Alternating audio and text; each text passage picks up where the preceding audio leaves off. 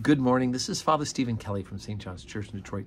We're continuing our series of daily morning meditations where we generally look at one or another lessons that are assigned for morning or evening prayer, what is known as the Daily Office Lectionary. And hurrah, it's Sunday. Today we gather to glorify God, to worship Him in the beauty of holiness, to gather together here at St. John's, to receive the Blessed Sacrament, to hear His Word proclaimed and interpreted, and to be equipped and built up in the fellowship of the church as well by being with one another. And did I mention at the beginning there? To receive the Blessed Sacrament, right? You can only do that by being present with us for worship. And I do hope that that is a priority in your life, because Jesus does say, unless you eat my flesh and drink my blood, you have no life in you. Now, as we usually do on Sundays, rather than taking a look at the lesson, one of the lessons for morning and evening prayer, we're going to go ahead and take a look at the collect that's appointed. Today is the 19th Sunday after Trinity.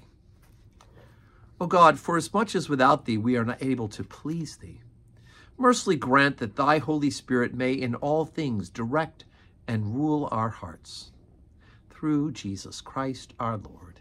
Amen. So these collects in the weeks after Trinity, especially it seems like towards the end, seem to be getting shorter and shorter. Not a lot of flowery language, not a lot of, usually the form for the collect is that we address God, usually God the Father, but it can be addressed to the Son and the Spirit as well. And then it gives an attribute of God, and then the ask, what it is, or petition, what we're asking for, and then it sums it up with through Jesus Christ our Lord.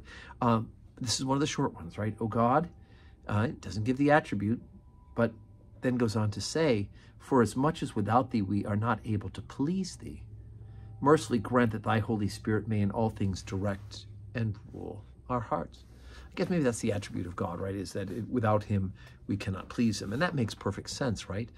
St. Augustine of Hippo, the famous theologian, not the St. Augustine of Canterbury, that's later.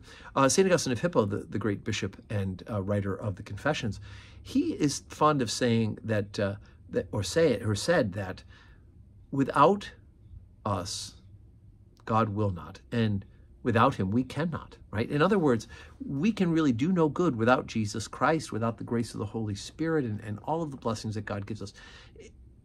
And God will not compel us to do so, right? He may set us up so that we're uncomfortable if we're not, and thank God for that. Our conscience should be well formed, and therefore we'll be pricked if we're not doing God's will.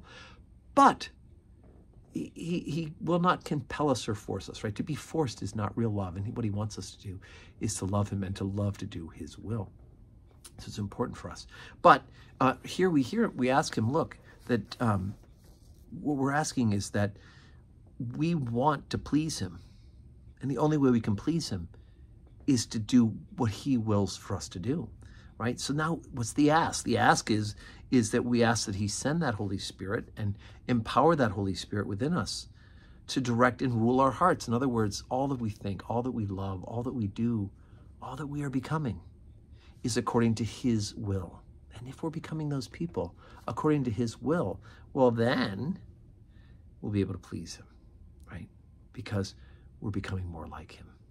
That is a part of the deification of humanity, that we are to become more and more like it. We'll never be God, but we want to reflect his glory in our lives. It's very important.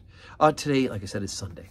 7:30 morning prayer, 8 o'clock Holy Communion, 10 o'clock Holy Communion, and then 5:30 evening prayer with the opportunity to receive communion if you didn't get a chance to in the morning. So pick a service or two and join us to glorify God, to receive Jesus in the Blessed Sacrament.